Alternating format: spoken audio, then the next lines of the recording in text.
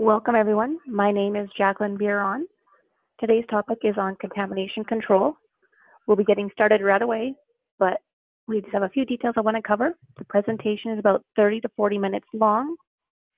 If you have any questions, please feel free to ask them via the question chat function. I'll be reviewing all questions during the presentation, and they'll be answered in one of three ways. Either I'll be responding directly during the presentation using the chat function. Drew will be answering during the Q&A session at the end of the presentation, and one of us will be contacting you after the presentation if we do not answer your question. Our presenter today is Drew McCrae, who is Fluid Life's Reliability Solutions and Training Manager. Welcome, Drew, and I will hand this over to you. Thank you, Jacqueline. As Jacqueline mentioned, my name is Drew. I have about 10 years experience in the reliability engineering field. And today we're just gonna do a pretty high level view of contamination control. And as Jacqueline mentioned, if you guys have anything more specific, please feel free to reach out to us. So today we're just gonna go over contamination and how it affects your asset life, how to identify the primary sources of contamination, and how to reduce the effects of contamination. Now we have a little poll question I'm going to give you guys and see a little bit of your guys' thoughts on some contamination. So I'll give you guys about 30 seconds now to answer that. So if you don't hear from me, that's all it is.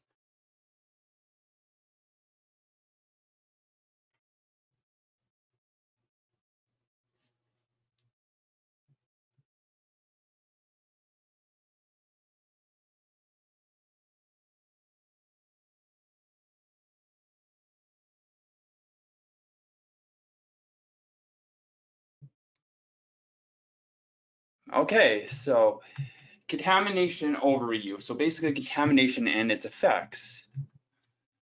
So what exactly is contamination? It's basically anything to make unfit for use by introduction of unwholesome or undesirable elements. The three main ways you're going to get that is going to be external, self-generation, or chemical. So in an overview, cleanliness and contamination control are going to be your most important aspects of proper lubrication for long equipment life, provided we have the right lubrication in the right place with the right viscosity and the right additive package. If you're going to take anything away from today's presentation, that will be it.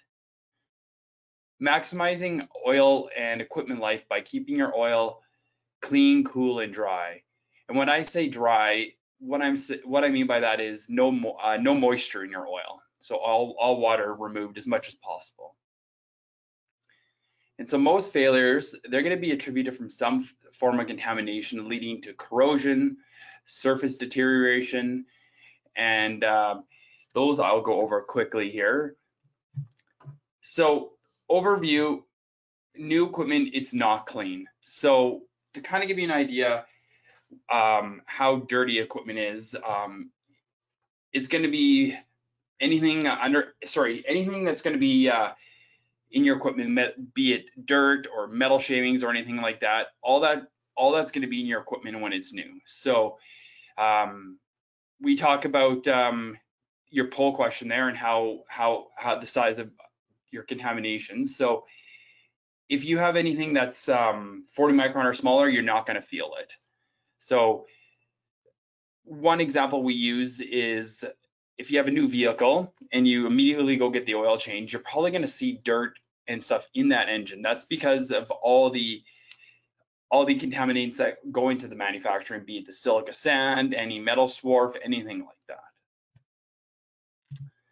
And not only is new equipment not clean, new oil isn't either. So it's going to be very important and critical, especially in equipment such as hydraulics and large turbines, to have that oil really clean. So generally, oil is going to be dirtier coming out of your equipment than going in, but it's going to be a different kind of dirt. So going in, it's going to be more of dust and grit versus oxidization products when you're draining your oil. So just to go on to how important cleanliness is, anything with the 10 micron and lower, that's going to be really critical in filtering out. So most of the time you can get filters that are going to filter to about this size. So you can have about that much filtered out. And as you can see, the larger particles, if they're filtered out, it's going to increase the life of your equipment. Same goes for water. So obviously, if you have water in there, it's not going to be good at all. 100 ppm or less of water will give you close to 100% bearing life. So it's really critical to make sure that you have low levels of water in there. Now, some of you may have seen these charts before, the ISO particle counts. If you guys read your sample reports, you'll probably see these numbers. And basically, I'm not going to go too far into it, but it's in the R4, R6, R14. As you can see in this example here, this would be an R18, R16, R13. So basically what we call an 18, 16, 13. And that's because 4 micron and greater is going to encompass all the particles that are 4 micron and greater, 6 and up, and then 14 and up. As you can kind of see how that trends. So obviously the R4 is going to be the largest number because it's taking on all the particles. So OEM limitations, these are just very, very general recommendations. Flue Life doesn't have anything specific for manufacturers. These are just general limits that we go on. You can go further into it, and we're more than happy to help you with that. The biggest thing to remember, though, when analyzing the cleanliness is the load, the environment, the temperature, and the speed of your equipment. So sources of contamination. So the self-generated sources. Those are going to be metallic wear, seal abrasion, chemical corrosion, oxidization residue, and oil-insoluble substances caused by mixing oil.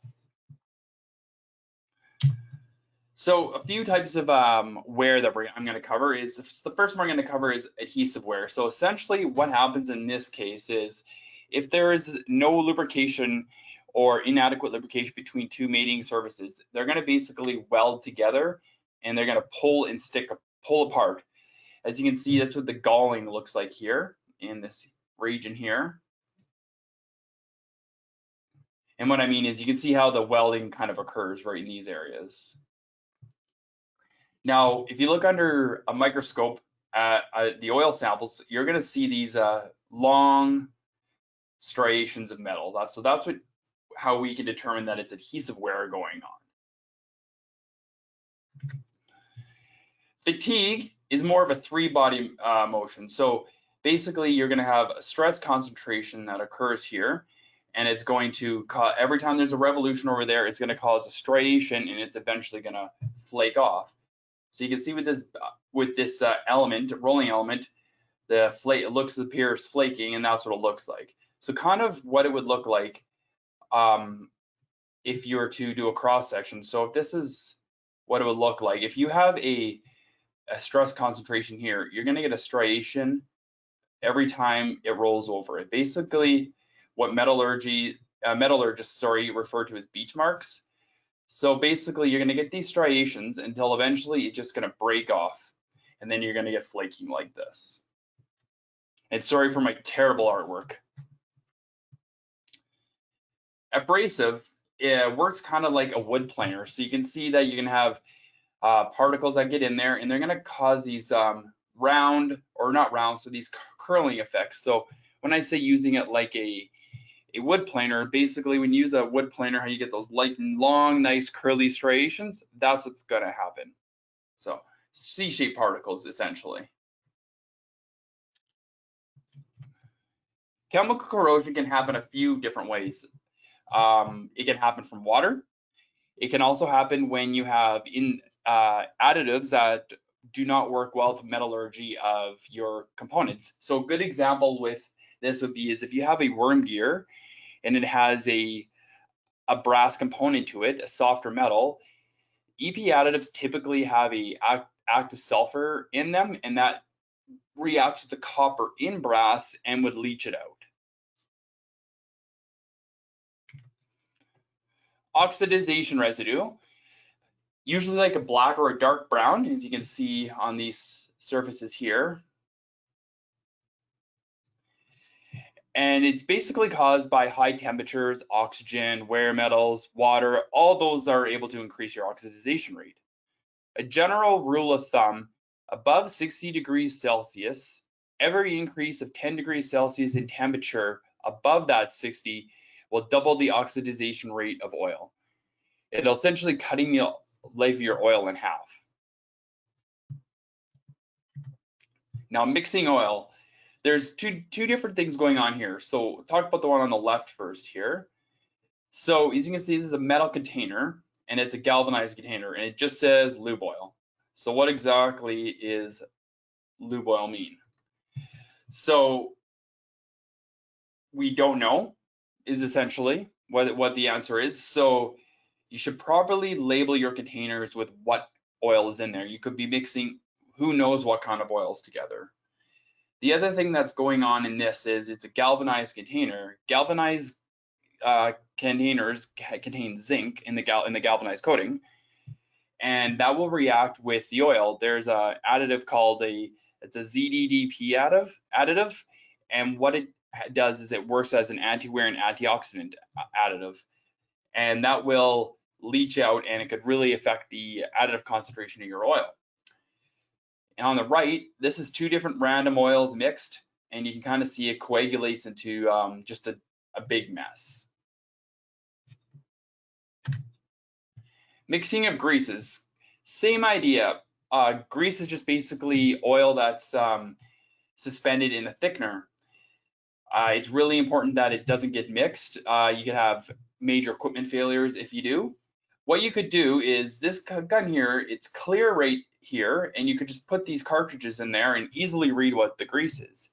You could go one step further and you can see that this one has the blue on it, and you could say that all bearings have the blue grease guns. All gearboxes have the green ones, and for example, red is for motors. So that way it's really easy to not mix up. And anecdotally, we had one of our reliability engineers go onto a site and do an audit, and he was saying that the maintenance manager installed a grease fitting that was connected to nothing on a wall, just an open area behind the case. So basically, no instructions were given, provided to the maintenance or operating crews.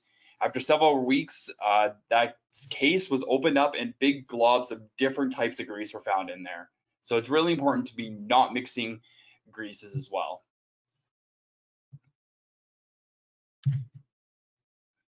So using the wrong lubricant in all sorts of different cases. So this is a whole other level. This is a tag here.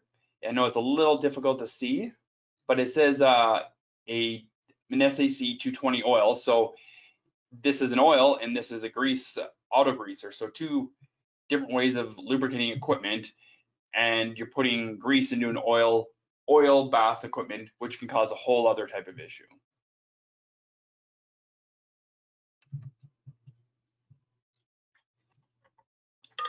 External sources of contamination.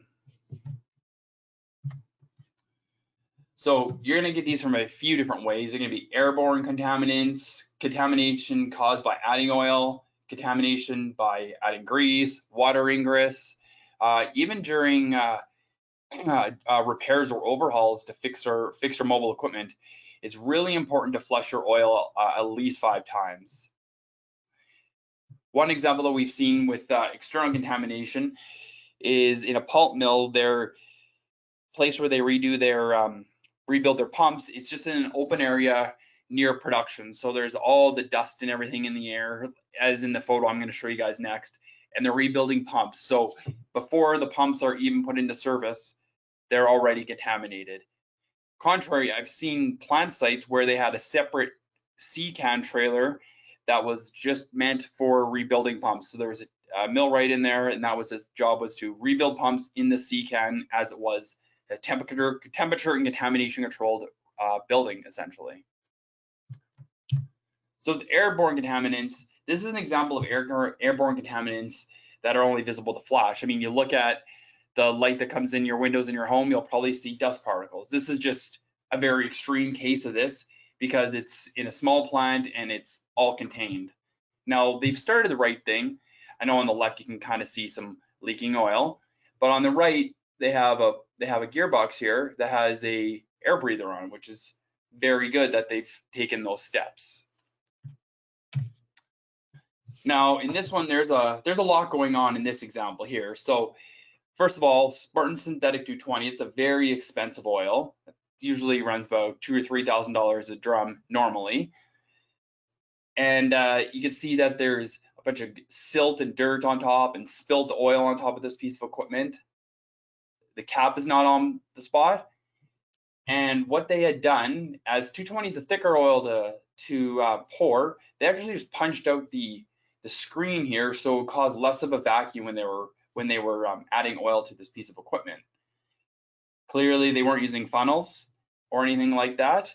But the best case thing to use in this case is one of those breather adapter kits. If any of you had tuned into the sample taking webinar, you would understand you can buy these adapters that just sit on top of that, and basically you can sample and add oil as well as the desiccant breather that's on there. And I have a couple images of one later in this presentation that I can show you. So this oil transfer container was sealed with a rag, and as you can see, that it didn't really do its job. There's a couple things going on again. This is another zinc coated galvanized container. So again, with the ZEDP additive that you can get issues with. And there's all this junk in the bottom.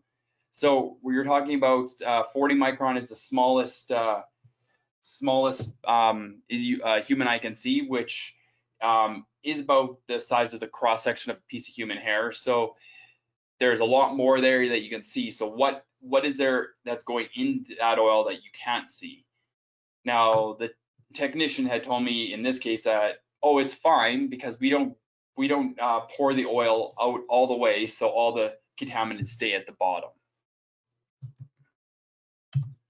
Other things going on with this one, same kind of idea, using galvanized containers. These were used for fuel. You can see it says the words gasoline there, and now it has a 220 oil in it. They have different random containers.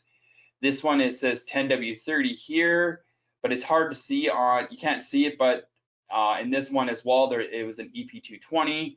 So very different oils. Again, I showed you what can happen when you mix oils. And then the most glaring one is the sunlight container. The technician said they use this, they rinse it out really good, but they use this one because it can get into small orifices easier. Now, I understand what he was going for, but you can buy proper oil safe containers that have different size spouts.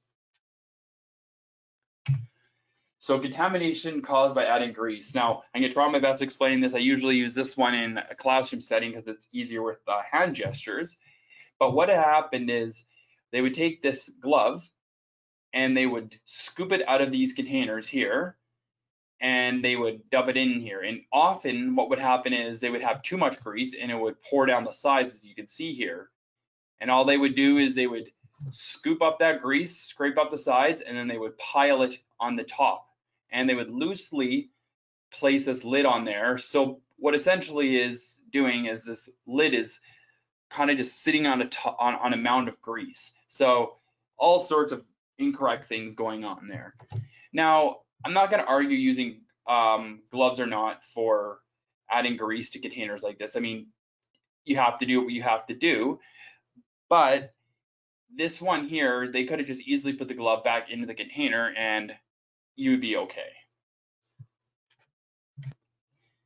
Water. Water basically will destroy everything. It destroys your components, it destroys the lubricants, the additives, everything. So you're going to see water in a few different ways. So free water, which will increase your viscosity. That's basically when you're going to see oil sitting on top of water. Emulsified basically kind of looks like this, cloudy in the mixture like this. And then dissolved, you're never going to see it. It's going to be pretty impossible to see it. And the only way we're really going to be able to detect it is doing a crackle test or a Carl Fisher test. So as oil ages, it oxidizes, and oxidized oil means that additives have been depleted and water is able to be held in the water more. Now, saying that, there's a lot of different ways of water getting into it. So if you have more additives, though, you're more likely to hold on to water. So as you can see, hydraulic oils, clearly we do not want to have additives or water in our hydraulic system, especially in Edmonton here. It can get pretty cold. You don't want your hydraulic lines and such freezing. As opposed to like a new motor oil, you want it to hold those at, you want the water to be held into the oil, so as your engine gets up to combustion temperature, it can be burnt off. So built-in sources of contamination. So built-in or breaking contamination, essentially. I kind of mentioned at the beginning of the presentation about boundary sand, with the pickup having a brand new pickup having its oil changed and finding silica and manufacturing residue, things like that. Residue from cleaning agents like rag fibers. I'm sure most shops you guys work at have rags, and even those small little fibers can have detrimental effects on your equipment. New parts installation or equipment repairs. I also mentioned about the pump shops or the pump being rebuilt in the pulp mill versus in a separate enclosed room. So there's many options for improvement. Now you don't have to jump right into it and drill right down to the component level. It's really best to start at a higher level. So looking at your fleet or all your assets generally before deciding to put a one sample valve on one bad actor piece of equipment. It's better to go high level for this stuff. So receiving procedures, you're basically going to get your truck either bulk or in barrels or however you guys get your samples. Now it's really important to sample your oil and hold it and then have it analyzed and then go and be able to use it. Now, what I'm saying that is it's really important because you don't know what was in a bulk truck before. It could have been carrying fuel and you don't know if that bulk supplier purged that truck before they put it in. Perhaps your oil came in 2 different lots or 2 different batches. Maybe half the batch was manufactured in Edmonton and maybe half of it was manufactured in Sarnia. And 2 different lots of oil, you probably should sample both. You would hate to put 2 different oils into a piece of equipment. One of the biggest takeaways as well is it's really important to filter at every stage. I know I say filter here at this stage before putting into your equipment, but if you have the option, you should filter it after it comes off the truck in a bulk tank from your bulk truck to your bulk tanks. So what I mean there is before it gets transferred from a truck or a bulk supplier into your bulk tanks, make sure you filter it. And you can see these are really sophisticated machines. They're color coded. A little difficult to see the color coding on it, but they're color coded. They each have different labels. They're all filtered before, and they even also have desiccant breathers, quick connects, all that good stuff. So storage, like here's a really good example of a loop storage. As you can see, there's all the barrels are in a row here, and why they did that is it's first in, first out. So you want to you want to consume your oil, your oldest oil first. Now, oil has an extremely long half-life, but additives do not. It's really important to make sure your additives don't start settling out, or there's moisture in the air. You're gonna get oil is gonna naturally oxidize. All these things are gonna happen, right? So you can see that they also have the filter station on the wall with quick connects. Here's another example of something. If you're on a more remote site, you can basically get a converted C can and do this, or you could even convert a C can yourself. I've seen this on sites before where they've bought a C can and turned it into one of these. As you can see, there's different colors of bulk tanks for different oils. Right here, you have different colors that would be associated with this one here, yellow, associated with this one, and then like green, that kind of thing. And you can see that they're all have their filters as well. What's nice about this, it can be temperature controlled, it can be locked so only the right people are in there. So handling, kind of showed you these two top ones already, but these are examples of all things we've seen on site. My favorite is the bottom right, and using an old fuel container for sampling or for adding oil. Now there's a couple things going on. It's not the right container to use. The spout is just open atmosphere and dirty, and it's right beside its oil tank that it's getting its oil from, and it's open to contamination. You can see here as well. Sorry, right there you can see that it's open to contamination. So this is a really good example of good practice. As I was mentioning earlier about using different sizes of top-up containers instead of using a sunlight detergent container. Like this one has a very small spigot on it. All the colors are matching, so your filter station and your container all match. You can see in this case where they have two-stage filtration, which would be a 10 and a 3 micron, and they also have desiccant breathers attached to quick connects, which then attach to quick connects on the top-up containers.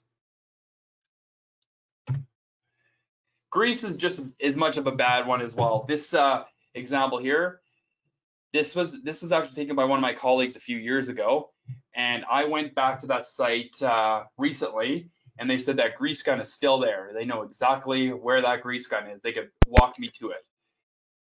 They just said it's there just in case we need to top up something with grease. Now, a lot of situations going on there. That grease is well past its expiry. It's clearly contaminated. Easy enough to just take that with you and have one of these proper grease guns like I mentioned before. But if it's a piece of equipment that you don't have a chance to go and see much, an auto luber is a good idea. Now that being said, you still need to go check on the auto luber to make sure that there's grease in it or the batteries haven't died. Exclusion's pretty important. I kind of mentioned before about that tank that had the Spartan 220 oil spilt all over it.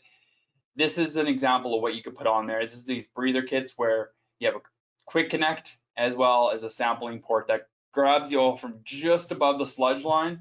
So the best place to sample from. And it could easily be put on this piece of equipment instead of a smashed up lid like this.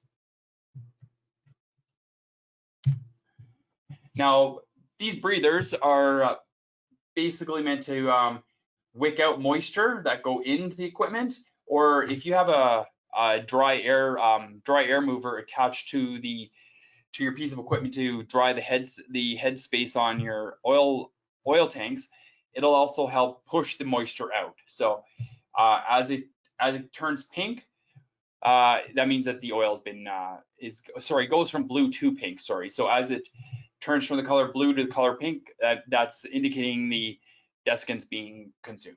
Now you can buy ones that are disposable, and you can also buy ones that are rebuildable. So I'm just going to touch on filtration in this presentation. Filtration would be a whole other webinar that we're possibly looking at doing in the future. So goal of filtration: improve your oil dryness and cleanliness, help optimize your oil's usefulness, improve reliability, productivity of your machine, and pay for it. They can really pay for themselves in a short amount of time. Now, you don't need to get really sophisticated and have online filtration systems. They're nice, don't get me wrong, it's really good to have them, but it's really easy enough just to wheel your barrel of oil out to your piece of equipment and filter that oil through a filter cart as you put it into the machine. You could even leave that filter cart there permanently as a kidney loop filtration system that you turn on once in a while. Filtration is really going to be key to maximizing the cleanliness of your oil and your equipment. So there's two types of filtrations. Really, there's going to be the surface filtration and depth filtration. Surface is kind of those ones where you more see a canister that you drop the filter into. It sucks through the middle and puts the clean oil out through the filter media on the outside. So the more pleats and the deeper the pleats, the better the filter and the more surface area, resulting in cleaner oil. In this case, on the right, more of a depth filtration, different type of idea. The oil goes in and it's filtered out through the middle. And yeah, it just goes through the different discs. So same idea, just different types of different concepts. So moisture, there's numerous ways you can remove moisture by filtration: centrifugal, coalescent, desiccant, headspace air dryer. That's kind of what I was mentioning, where you can work in conjunction with a breather, where you're basically blowing the dry plant air into the equipment's head air space, and then it's just pushing out the moist air through a desiccant breather. So today, this is just an overall of what we're looking at. So look at the cleanliness charts and that are set up for your oils. That's going to be the biggest thing. We kind of mentioned those ISO charts. Monitor your oil's cleanliness on your sample results and trend to see what's working for you. I understand in some cases there's going to be dirt that you're never going to get rid of, and we can help adjust with flagging limits in that. That's something, that service we can help you provide. Using proper lube handling procedures, filtering oil in the machines constantly. So these are all things we can help you guys set up. If you guys need help with setting up routes, setting up lube procedures, we can help with all that. And I'm just going to quickly show you some of that. So there's lots of different ways, like some of the documents that we went over. There's, for example, the ISO charts if you want to see sources of where your metals are going to come from. These are all available to you. If you guys need help with sampling procedures, these are all available. We can also help you with all that. There's sampling kits, all that kind of thing.